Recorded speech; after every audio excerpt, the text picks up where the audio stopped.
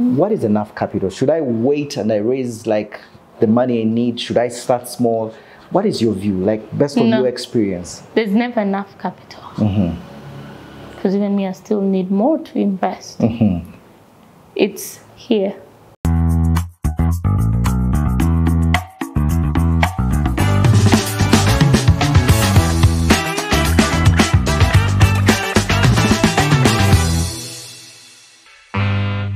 Welcome back, ladies and gentlemen. Welcome back to the Afrobiz 101 show. We have had a long morning this morning. We started at 6 a.m. We are now here, as I speak, it's about 10 a.m. and we're still at it, but for very good reasons. Like I said, it's Women's Day. We have our first guest, on set. As we speak, actually, we are at Relate Design School and interior designers. We are going to showcase some of the things that they're doing here. But, I'm in the company of an amazing lady, like I said, a gem, a lady who's, keeping it real, grinding, and showing other women that it's possible. And being that it's Women's Day, we're going to hear from her firsthand to know, what makes her tick and what keeps her going. So once again, Amanda, welcome and welcome to the show. Thank you very much for hosting me. Yes, no, it's a pleasure. It's an amazing experience to have our first guest on the Afrobiz Hustle show, and none other than you, No, we're super excited. So we're going to start off where we left off. Yeah. I know you beat me in the game. I'm still healing. I'm still healing. Yeah. Some of the muscles are aching. I won. Yes. Women, you can always win at anything you put your mind into, even if it means using mind games. Yeah. I agree, and you deployed some of those, But women rule the world. True. It doesn't go, disputed in any way. So, let's start off from where we stopped, right? We talked about a little bit about, Amanda woman, Amanda mother, Amanda wife, a homemaker. But I wanted to take a step back a little bit. Before Amanda being a mother, before Amanda being a woman, before Amanda being a wife, there's Amanda the child. Yeah. Yes, we just want to know, who was that Amanda? How has your journey been as a child, to where you are now, before we even talk about the nice things that you're doing? So I think if I remember my earlier years, it starts from when I was probably 4 years old. I could probably remember who taught me my first smile. That was my sister Jean. She taught me how to smile. And I think the smile has kept on all through. I even smile at difficult moments. But at 12 years old, I think I was 10 or 12, my dad used to have a lot of money. So we grew up in a life of probably, I would say, luxury. And then things dimmed. There was no money anymore. My mom had to hustle. So I would say the person that shaped my life into the woman I am today is my late mother. I thank her for making me into the woman that I am, because I remember at 10 years old or 12 years old, I'm in P7, I'm done with school, and I have to go to senior 1, and there's no school fees.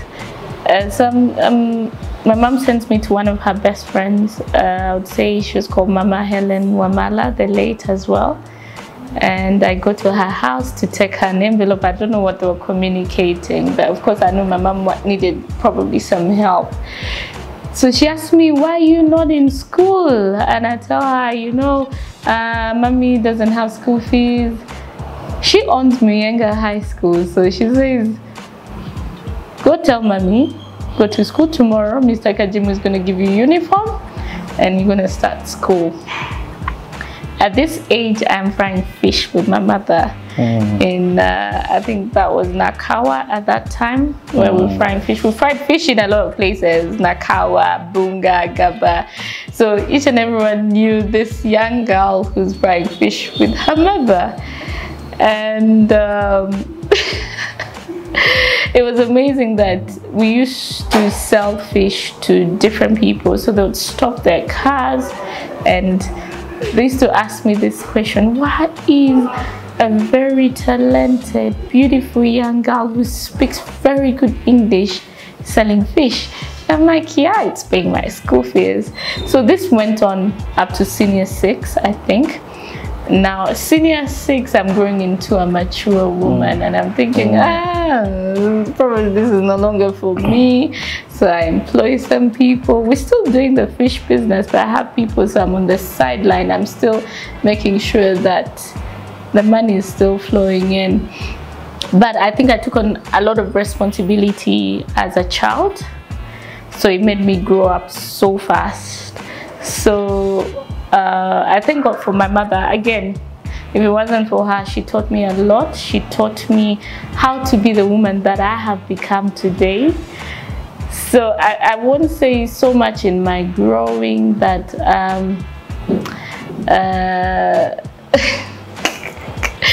I would say I love the good life. Okay. And I always embraced the goodness in what I wanted. Yes. So in growing up, everything that I have done, I have lived the life that I wanted to live. So I keep on doing the things that I do because I know the vision of what I wanted, even as a little girl. Yeah. And I've kept on at that. Yeah. Yeah. No, amazing. I think it's deep and intense. Yeah. You know, that part of the selling the fish to just make sure that you make ends meet. Yeah. Having tested the good life before with your dad, now you know this. So you've tested a little bit of both worlds. I know how both worlds feel. Yes, I do, definitely. But just going a little bit deeper. So Amanda, a naughty girl. Amanda, a shy girl. Amanda, a quiet girl. Oh, I was never quiet. Yeah. No, never quiet. I was always the noise maker. I was always there. You have to see me. You don't miss me in the room. Like even when even basketball. How did I start playing basketball? I used to be a lot around male figures. Even people like were really older than me, I used to be like around them like for, I don't know. Even my mom used to find weird, Dada, why are you always around men? What are you doing around them? But I'm like, you know.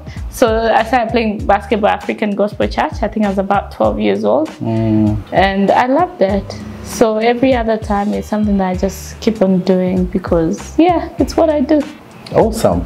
I think that now tells us where Amanda stands out even now. You know, you used to stand out in the room even then. Now, quick question. So so fast forward into relate design, right? How do you land there? Is it by background or profession? How do you pivot or land or services it? Yeah. So for me, relate began as I don't want to say a joke because the things of God have purpose. Yes. And when God has purposed himself to make sure that this is the place you're in, no book, no education, no signature, no nothing will stop you from blossoming into what you need to become. So we start off relate. My little sister, I think I said it early in the court, she's like, there's this job, why don't you do it? Because I know you like switching up things, because that used to be me. But coming from a background, because my dad was in construction, I think even without me realizing it, it shaped me. Okay. Yeah. I was my dad's financial controller at what, 10 years old? So I think business for me was just something that just kept on happening. But when it comes to design, it's not even about the business aspect. It's the end. Yes. So when I enter a space, I have something we call the photographic memory. I see the space and I've seen it. Then when it comes to now doing the work, I've already seen the end. So by the time me and my designers and the people that I'm working with, we're trying to juggle here and there with the floor plans, etc., I've already seen the end. So it's like place here, but I still glorify God because I don't think it's in my own wisdom that I see the end. And God is a designer, you know. Man, he says, let there be light, and it's there, you know. So yeah. Okay, so amazing. So you've talked about designers moving into spaces. Are there any or how many works have you done, like major works? And do you want to mention any names? I'll leave that to you. Yes, I have done quite a number of works. Before we used to do residential works. And I don't think I would mention, there's so many people, we've done so many projects, and we thank all our clients, by the way, the ones who've trusted in us to give us work. We are really, really honored that we were able to execute. But when it comes to commercial projects, we have MTN, one of our recent projects. But before then, I think before MTN, there was PKF. PKF. I know PKF, yes. PKF, we've done some work for Windy, we've done some hotels. But I would say our recent project was with MTN, which we started off. The first project was we did their cafeteria. And from their cafeteria, we awarded another contract. Yeah, so sounds amazing. MTN Uganda, one of the biggest taxpayers. What are you saying? No, that sounds like major projects that you've done. So let me just maybe ask this question. So normally with the person listening, hearing the big contracts, they're like, they look at the finished product, they're saying, oh, she's gunning many big things. But most people are not privy to the inner fight, the fight to reach to the achievement. I just wanted to pose that question. Are there any challenges that you've found along the way? Right? And are there any defining moments that you believe, have been pivotal in your life journey, work-wise, depending? I'd say there's so many challenges that we have gotten. It comes from even the people that you work with, even your suppliers, even the people that you are working for. Yes, we have faced challenges, but by the grace of God, we have managed to overcome because our cups overflow. Defining moments. Of course, there's been so many projects where I'm like, God, you've been amazing. This wouldn't have happened if it wasn't for you. But for me, I'm 33 years old, by the way, and a mother of 3 amazing children. Awesome. 3 amazing children. My first is 11, the next is 5, and my last one is 2 years old. But what I would say, one of the defining moments of my life was when I lost my mother. On the 15th of December 2023, I would say, let's say 14th December, I was working on a project which I needed to present the next day. So my little sister gets sick because she was with my mother in hospital. Most of the time she used to sleep with her in the night. So that night she happens to get sick out of the blue, like really, really sick. So she couldn't sleep in hospital. So she says, Diana, you're the one going to sleep today. And I'm thinking, you guys, I have a project. Why are you saying I'm going to sleep here? Like, I tried to challenge it, but then I didn't know God was doing his mystery. So yeah, I go with my computer, I stay with my mom up. I think that day I stayed like till 3 a.m. sorry. And before, there's a friend of mine who actually came to see her. So as she was leaving, I was gonna take her out. Then my mom was like, Dan, I know you're not gonna come back. I told her, no, mommy, I'm just scooting out. 2 minutes, I'm coming back. And truthfully, I spent 2 minutes and I came back in and I kept on doing my work. And I was looking at her. She'd say, do this, give me juice, do this. And I just kept on doing. Little did I know that actually these were the last minutes I was spending with her. It was crazy. So in the morning, I leave at about 6 a.m. I send my siblings message. I'm like, I send a picture. I'm like, yeah, but mom, she's good. So the next person, she's coming because I need to go for my presentation, get ready. Yeah. So I go home, come back to office, and then when I'm office, I'm called, oh, your mom is in ICU, blah, blah, blah, come sign this document. It was crazy. Like, I didn't get what was happening.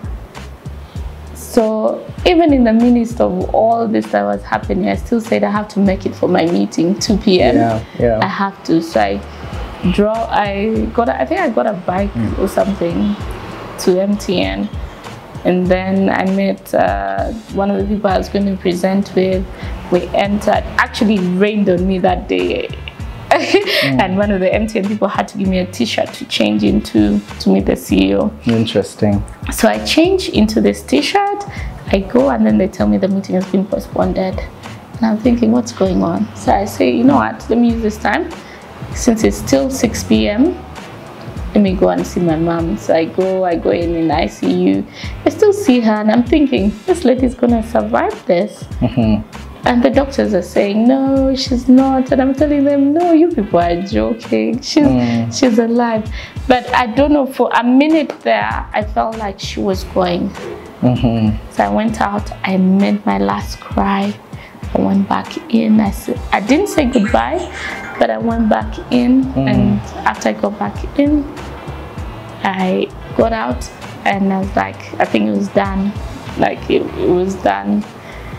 And I went for my meeting. So 10 minutes into my meeting, 10 minutes before I actually enter my meeting, I get a message that she's rested. I went into my meeting, I presented. I think even the people that I was presenting to, when I told them after the meeting was done that my mom had passed, they looked at me and they're like, is she okay? But for me, what made me feel at peace is even my mother would not allow me not to have attended that meeting. Yeah. She would tell me, Dana, like if I can echo her voice, Dana, I am gone, but you have children. Yes. That I love so much. There's you that I love, there's your siblings. So for me, that voice is what kept me going. I tried to shed tears, I tried to cry, but I also thank God for the strength that He gave me through the process. We did our work and everything blossomed. So for me, this project was not just any kind of project. It wasn't even about the money. We thank God for the money, by the way. But for me, it wasn't about just any mere project that I was doing. It had an attachment, it had a story. And thank God that we finished well. The client was very happy. And I think wherever my mom is right now, she's proud of me. Yeah. Now that's deep. Yeah. That's very deep. May her soul rest in peace. I can imagine how, you know, you're gaining something in terms of a contract and then you're losing someone so dear to your life, right? Yeah. Like you said earlier, she's like one of your pillars you've been looking to, who taught you how to hustle. So I can imagine. So may her soul rest in peace. Now, just stay on that point. So how many siblings are you and which number are you? We used to be 9. Okay. 2 died along the way. So we are 7. You're number 6. Yeah. You're almost on the last, you're among the last. Okay. I should have been the last actually. Okay. But we thank God for Vicky. Yes, we thank. So I think a big family, I think there you were able to at least to hold each other during that trying time. Yes. So now tell me, Diana, in terms of, we've talked about Relate, the interior design, but I know that's not it all. What more entails your business portfolio empire for someone who's there just to understand, you know? Okay, so I've listened to people say, I think even men of God say it, or it's somewhere in the Bible where you should have different streams of income. So I tapped into that. So I own a restaurant called Holy Smokes. Holy Smokes? Yes. Okay. I own an interior design school I own the interior design studio. Then I have my different fish hustles. Yes, in the streets. I do a lot of outside catering myself. Yes. So I take on projects where I want to do things myself. So I do barbecue events. I do a lot of I have a lot of hassles. Then even in my PR field, I consult. I'm an image consultant. Okay. So I help with shaping people's image and perspectives. Human resource, no, that didn't really take on. But when it came to PR, I do my PR. So whoever needs my services to just shape up themselves and their companies. So I do a lot of that here. Interesting, a woman of so many, skills, right? So we've talked about the design, right? We've talked about the school, right? So what does the school entail? What does it do? And, how does someone out there who wants to walk your footsteps, right, do? Okay, so what happened, like I said, interior design studio starts. And then along the way, people start asking me, Amanda, can you teach us? We want to learn. How do you do these things? So I said, you know what? Instead of carrying everyone on my burden, why not open up an interior design school where we go practical? Yes. Yeah, we go practical. We teach the principles of design. So there's a lot that we teach when it comes to design. But again, we teach out of experience. By the book, but also experience, because for us, experience is the best teacher. 100%. Yeah. 100%. So we located in Muyenga, Chisovoka House, where we have the studio, but we also have the school at the same time. Yeah. And our courses last for only 3 months. 3 months, okay. Yes, so when you come here, we have 3 months courses. But however, we also have 1 month courses, which are AutoCAD, where we teach people tech in interior design. Yes. Amazing. So for a youth out there and they want to apply, say best in Ginger, and I want to do the 3 months course, is there an application online? Or they have to maybe call the office? How do they go about it? I believe the fact that it's a 3 month course would, for now, physical presence is very important. Online sessions for an interior design course, I wouldn't recommend. Because there are certain things you're going to pick when it's a one-on-one, when you're face-to-face with the person who's tutoring you. So for now, we haven't set up online courses. Like I said, for us, it's not really about the money. It's about what are we giving, how are we giving it back. So it has to have purpose. It has to have a foundation. Yes. No, amazing. So we have also talked about now the eatery business, the restaurants, the outdoor catering. I told you, you're a lady of many skills. And then you also talked about the fish, which takes you back dotted lines. You remember when you said you were doing the fish? So you've never left that piece of hustle? No, I cannot. Yes. No. Okay. That fed us through. It's a lot. It's a big part of our life. So why not commercialize from it, right? Yeah. Exactly. I agree with you. So now let's talk about a little bit about financials, Amanda. When it comes to anyone trying to start a business, what is enough capital? Should I wait and I raise like the money I need? Should I start small? What is your view, like best of your experience? There's never enough capital. Because even me, I still need more to invest. It's here. Mindset. Here. Okay. What's your mindset? What do you want and where do you want to go? Yes. So how do you begin? So you have to train your mind to understand where you want to go. Yes. And then you start. Once you start, the rest is history. That for me, out of experience, I'll tell you. Because when I said I wanted to open an office, I opened one. I started. Yes. When I said I don't want to work for someone else, I didn't work for someone else. I started. So I believe it's the mindset You have to set your goals right. One of the verses that goes well with me, I think I will open my Bible. Okay. I'll pass you the book. Yeah, I just need to find it. But one of the verses that really works along well with my life is in, where is Habakkuk? God, is in I need to find Habakkuk. So it's Habakkuk 2:2. Let me just open my phone. Okay. And it says, and the Lord answered me and said, write the vision and make it plain upon tablets, that he may run that readeth. For the vision is yet for an appointed time, but at the end it shall speak and not lie. Though it tarries, though it takes long, wait for it, because it will surely come. It will not tarry. So yes. I'll tell anyone out there, write your visions down. Okay. Because there's power in writing. In writing, yes. I have books, actually, I think I have a lot of notebooks where I have written where I'm seeing this place, where I see relate 5 years, 10 years, 20 years, 30 years. I have written. Where I see it 1 year, I have written. And trust me, in writing, I have seen God surprise me. It manifests into life. Yes. Amazing.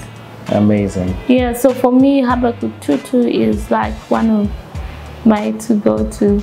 Okay, so the message to the viewer is that if you have a vision, you're passionate about it, you start. Yeah. Basically, they shouldn't wait to amass a lot of capital. When is it? Okay. When is it? Yeah. It's true. When is it going to be enough? When is it going to be enough? It's not when it's going to come, but when is it going to be enough? Yeah. Okay, makes a lot of sense. Okay, so I think very good context in terms of the financials. The other question I have, and maybe I'll just pose this question since we've just touched the Bible. What are those books that hold you hold dear, that drive your inspiration? And if you can share to a viewer out there which books they can read, both from a spiritual perspective, maybe, but as well to better their business acumen.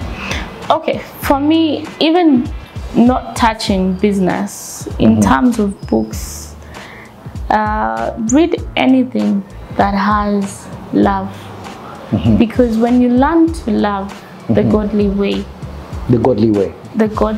okay, even your businesses flourish. Yes. In love comes forgiveness, in love comes blessings. So there's a book here I have, it's by Joyce Meyer. Okay. Been reading it lately. It unlocks the secrets to lasting joy. So money is a bonus because God has already blessed us. Yes. So we cannot ask him for what? For money?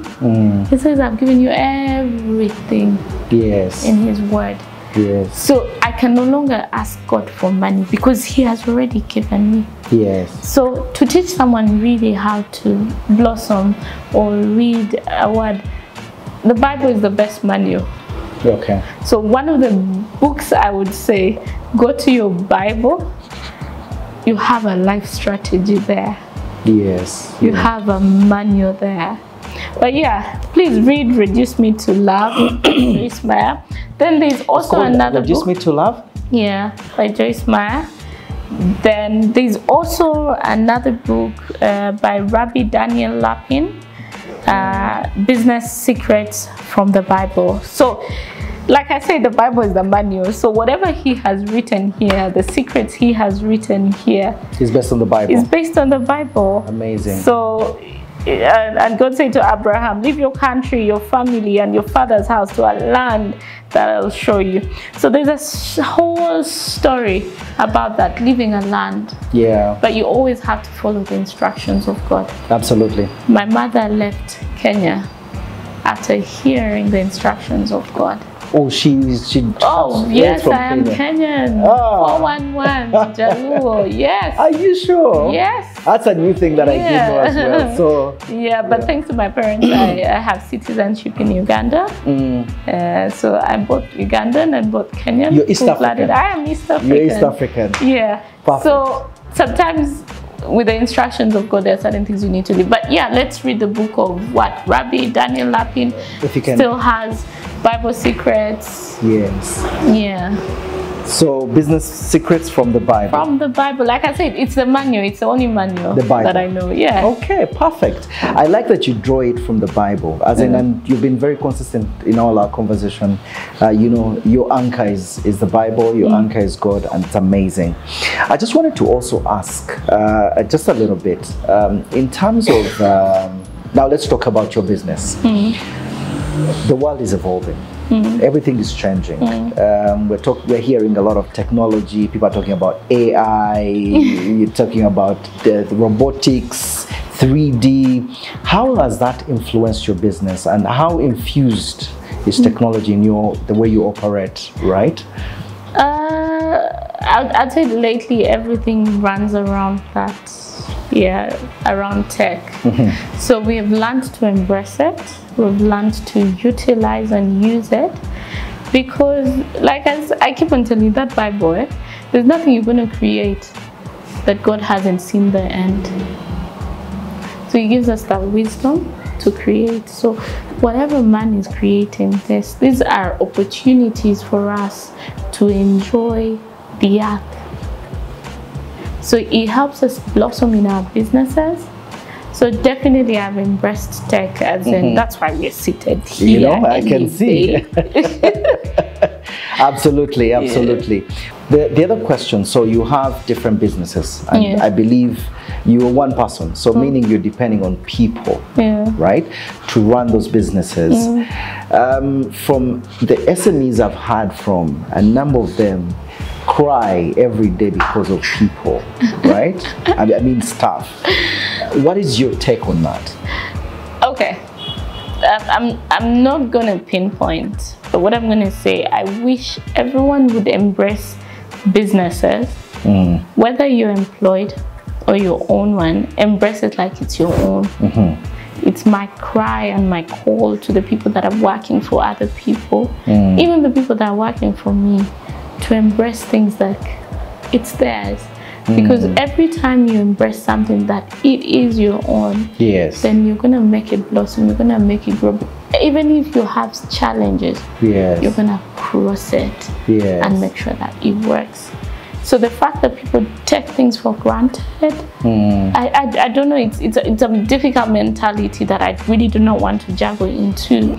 But my cry and my call would be for people to take things like as if it was theirs.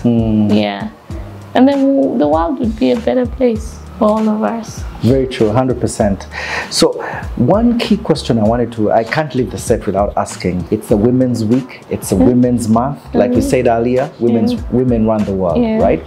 So as a, a business, driver, as a woman, what is your message to the women out there today?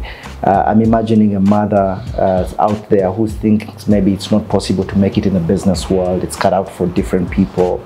A girl who's finishing school, and what next? Do you understand? Someone who's maybe thinking about getting out of employment, but they're not figuring out what to do. Or they have cold feet. Every time they think about it, they say, it's not possible. Let me work for this person. But guess what? Maybe some of them are in pain working for the person they're working for. It's not passionate for them.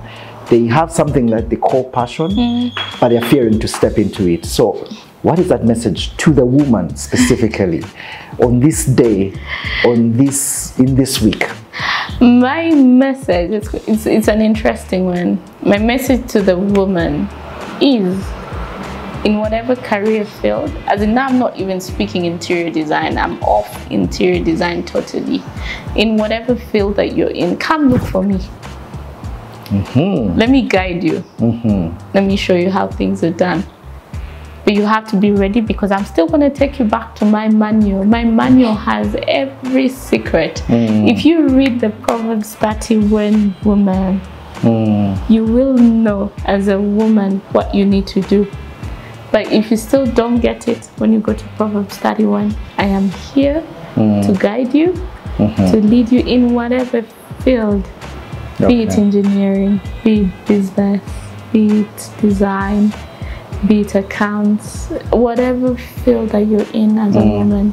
I am ready and willing to guide you. Oh, and at a free cost on this month, next month, the other month, in the next 6 months.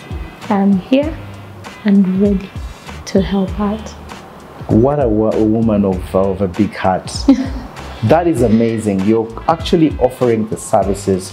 You're trying to lend a hand for free to any woman who's out there, right? I think that's noble. That's great. You know, that's giving back to our fellow, you know, citizens, right?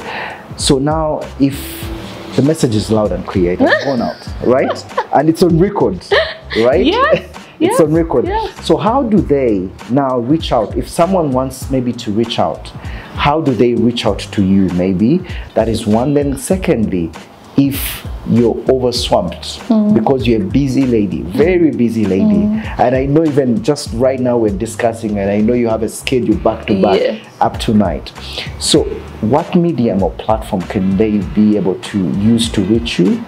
And are there any other words for those who maybe can just go follow those insights? I think specifically for what I want to do for the women, I think I want them to write a story to me, or a background of where they're failing or where the problem is. So they would go to, I think Hustle 101, Hustle Master is going to put my email down. We'll definitely do that. Yes. 256@gmail.com. Yes. Relate, meaning relationships. I love to relate. So relate 256@gmail.com. Okay.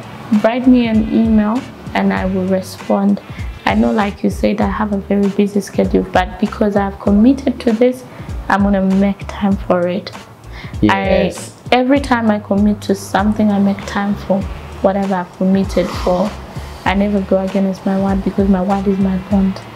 Yes. So yes, I will make time for these women. Like I said, in the next 6 months, I got them.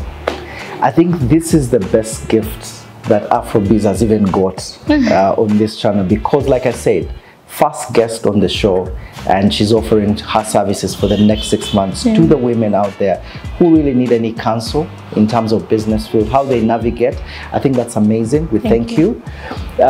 Just adding on to that, so you've talked about the email.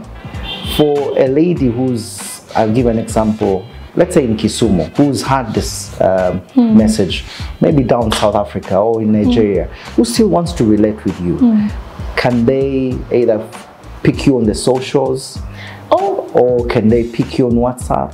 How do they go about that? So my personal Instagram is Amanda Diana UG.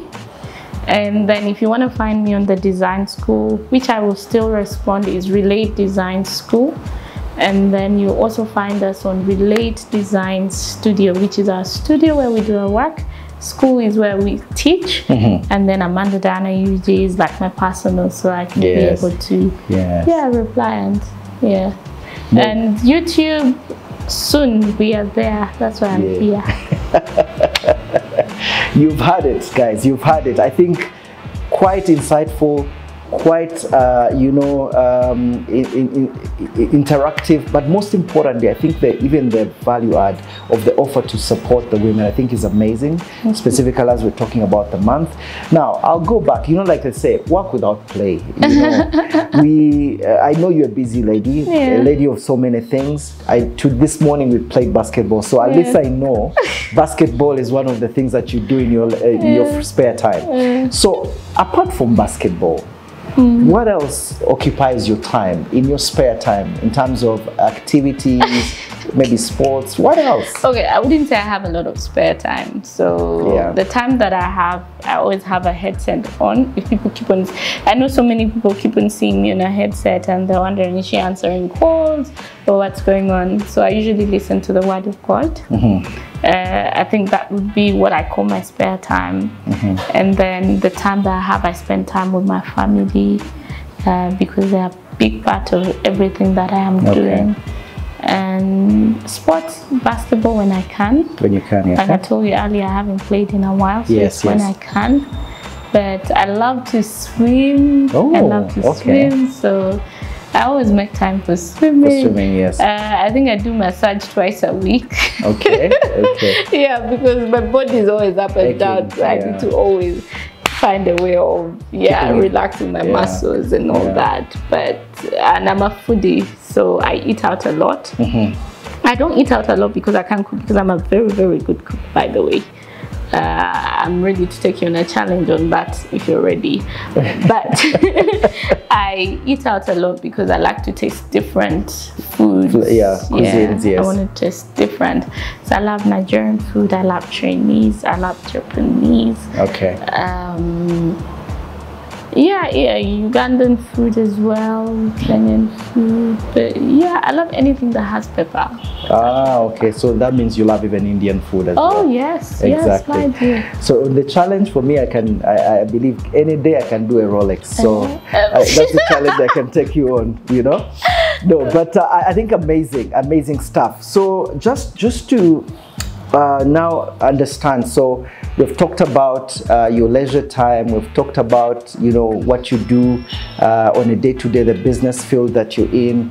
What message generally do you want to leave now? This is, of course, for business people. You're in the same field, like the peers. What mistakes do we do?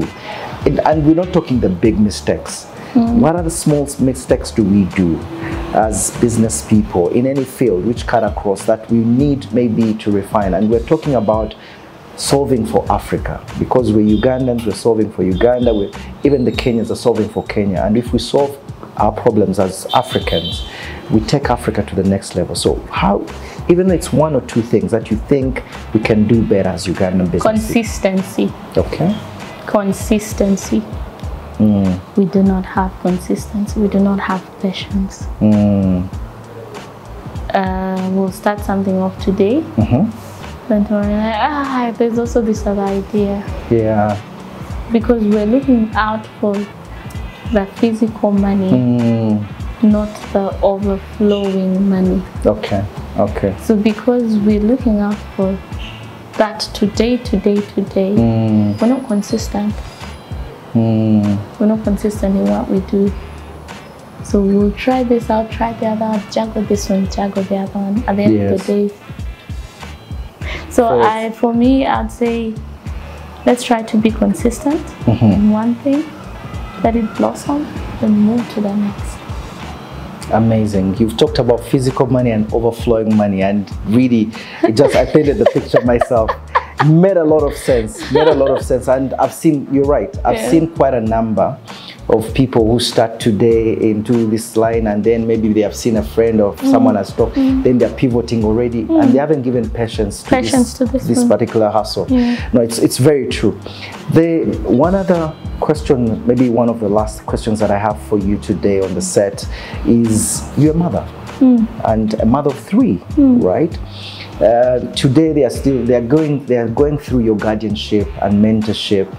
How is your how do we involve or introduce our children into, say, businesses?